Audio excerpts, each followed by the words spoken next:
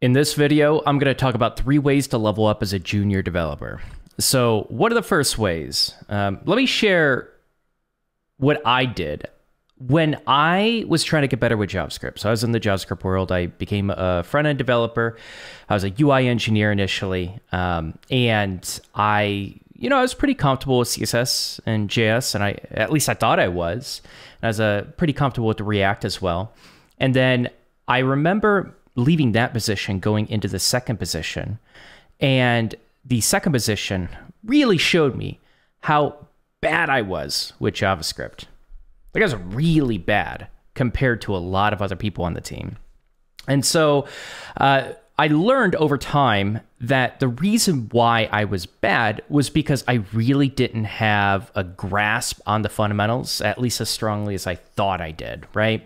And so the best thing that I did for myself was I jumped into Eloquent JavaScript. It was recommended by one of the developers on the team, and Eloquent JavaScript has some depth to it, right? And it really helped me understand JavaScript a lot better than I originally did, which then allowed me to just kind of like grasp and understand the concepts and debug, I guess, like more trickier situations with React. I knew what React was doing, and I really could start to design like a really, really basic fundamental front-end framework for myself if I really put the time into it.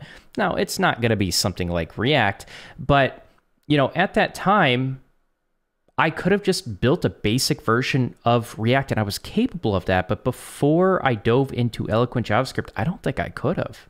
I didn't really understand what React was doing. I didn't, right?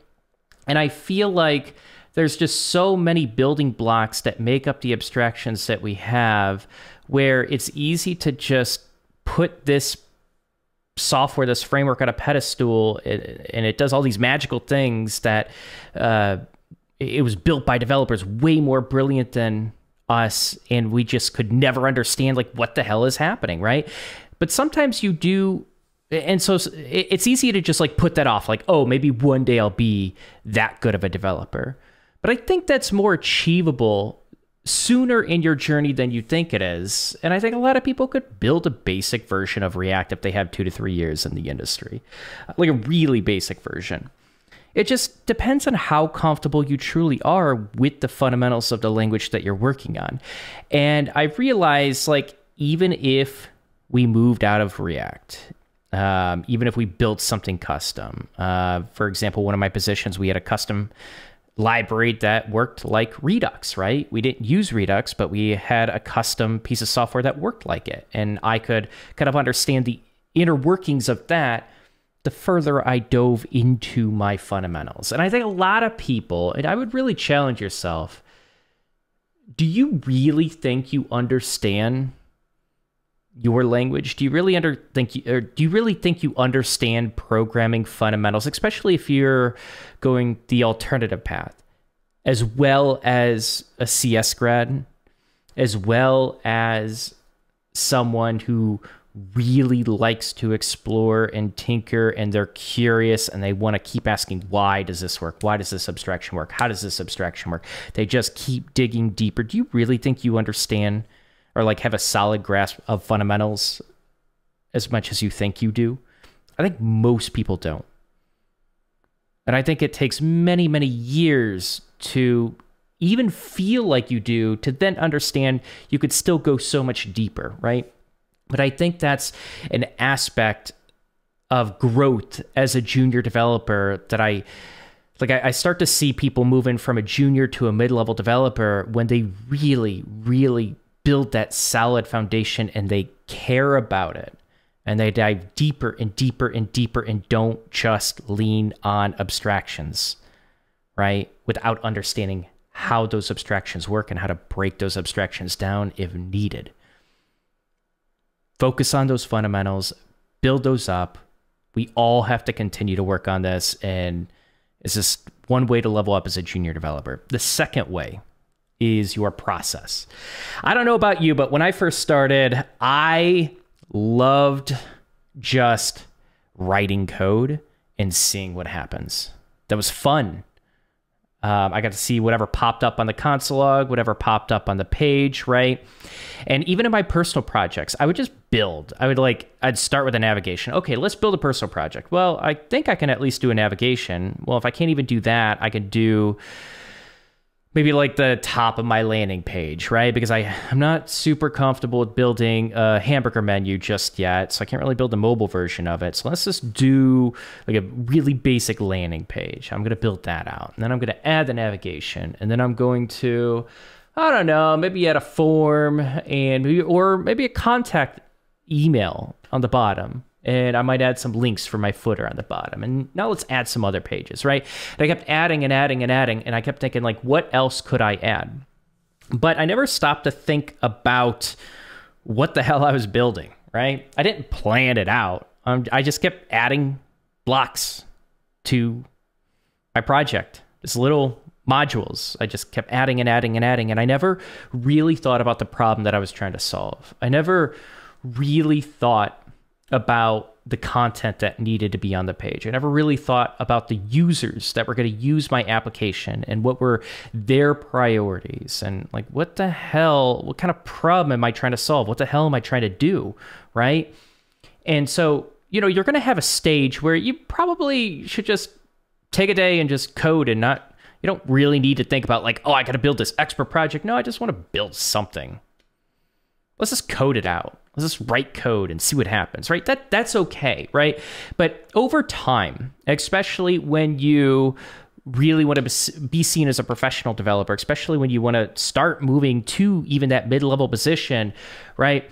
You really shouldn't be leaning on your product manager to write technical requirements. Like, that's something that you should take ownership of, right? So even if you're not really solving the business problem and you're given the solution and you have to come up with the technical requirements that make up that solution, that's a step up. I remember when I was starting out, I was given those technical requirements and I just went line by line by line by line and I solved those things in my code. But it didn't really require a lot of critical thinking or planning, right? I wasn't really mapping out the entire feature and all those building blocks that made up that feature. I was just building it and then building on top of that and building on top of that until I created what was asked of me, right?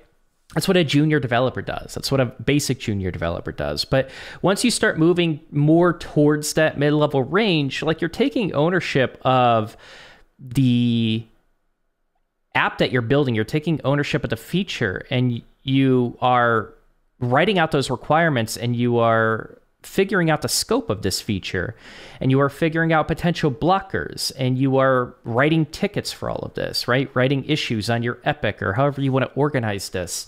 You are planning all this out and you're able to tell that project manager that, hey, like, hash this out. This is going to take this amount of time. And then, when you start moving into the mid-level, you are starting to take more ownership over your parts of the app, right?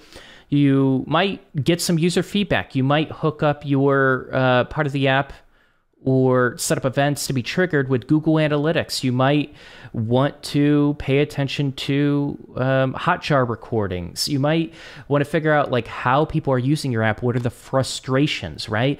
A really valuable thing to do as a developer is once you build something to take ownership of it and track that. What the hell is happening? Are users frustrated with your feature? Are they exiting out right away? How do you figure that out, right?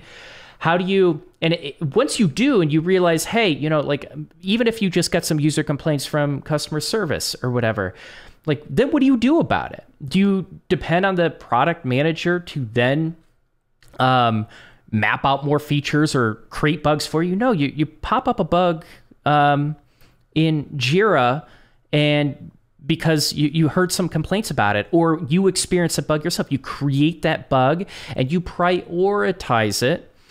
And you got to realize like, okay, so what parts of my features or what parts of the app have significant traffic going to it that might lead to like failed conversions and lost revenue for the business? Like, a lot of developers don't start thinking about this, but this is where you start.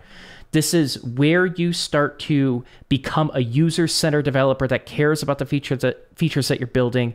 You take ownership over your part of the app, and you're proactive with creating potential features. And you might have some stakeholders that you got to run your features through, but it's like, hey, you know, like when you start taking ownership of a part of your app that could be so much better, and you propose something that, you know, where you could efficiently plan this entire thing out. You come out with a proposal, and you come out with issues, and you come out with a bit of a timeline, and you take ownership and show that product manager or whatever stakeholders are going to care about this. You say, hey, you know, I can get this done in a week or two. I really think it's going to help people going through this flow of the website, this part of my app. I think it's going to make the user experience way better, and here's why, right? And then you start actually documenting what this feature is, like the details of this feature, what is going to mean complete with this feature, and then breaking it out into its technical requirements, which is going to start with breaking it out into its pieces, its modules that you're going to work on, try to split that up, and then more specific technical lists within each issue that makes up this entire feature that's going to take 2 to 3 weeks or whatever.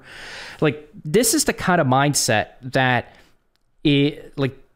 good mid-level developers will start thinking about.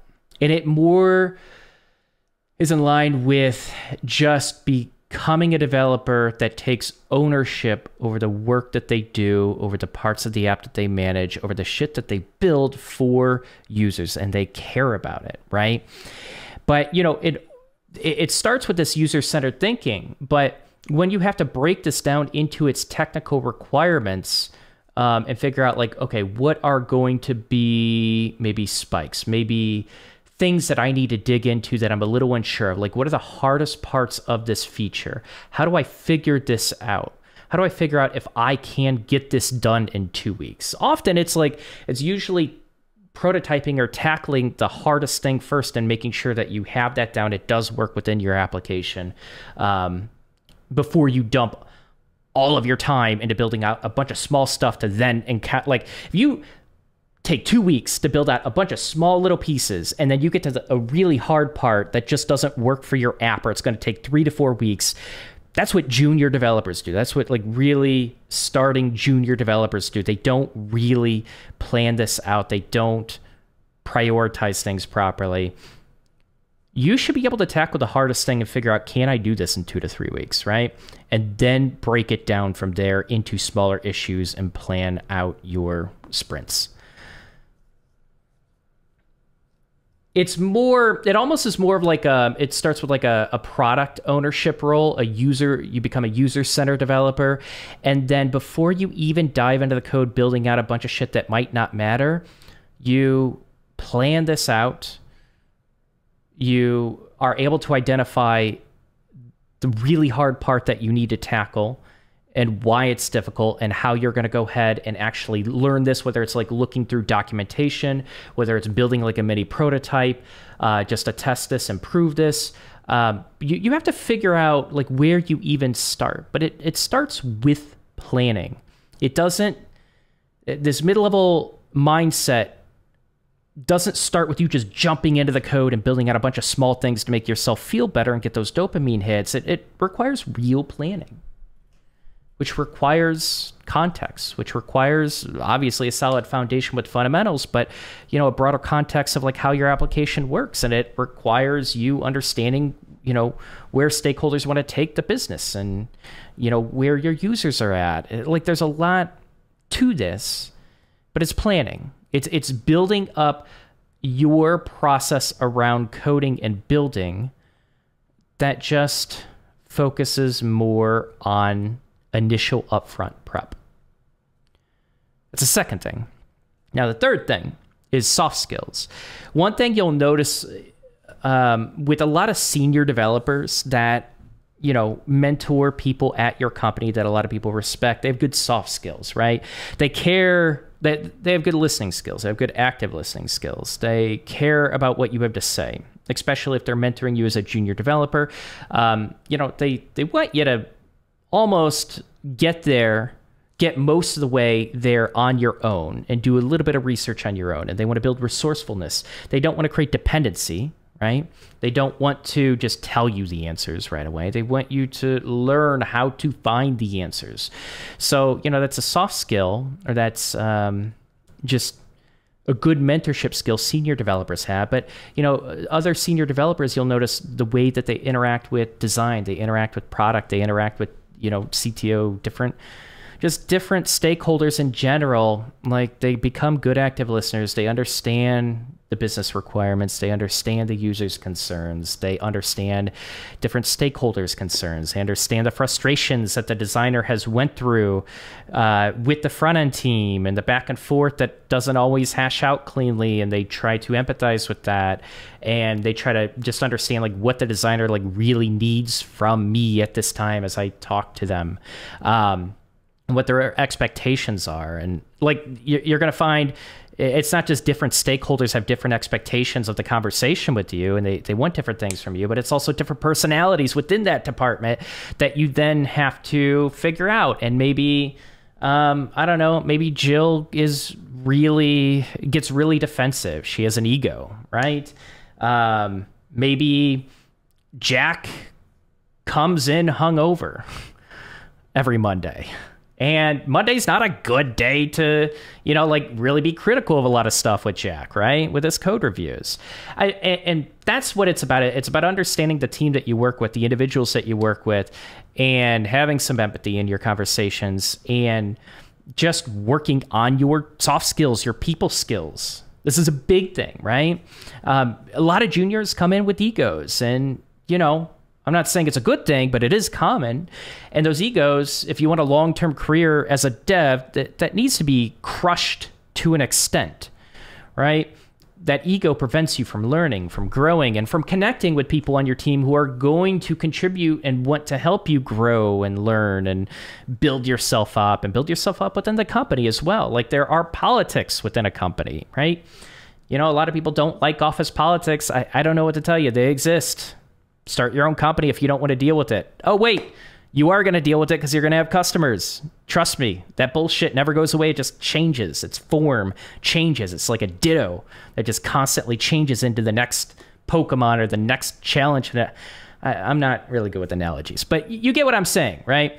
You're never going to be able to escape from having poor soft skills. And this is not a profession anymore for 99% of developers where you can just get away with being just a grumpy developer with an ego that just sits in a corner and codes all day. That's not a reality for most developers. And you have to just accept it, whether you want to or not, and just work on those soft skills.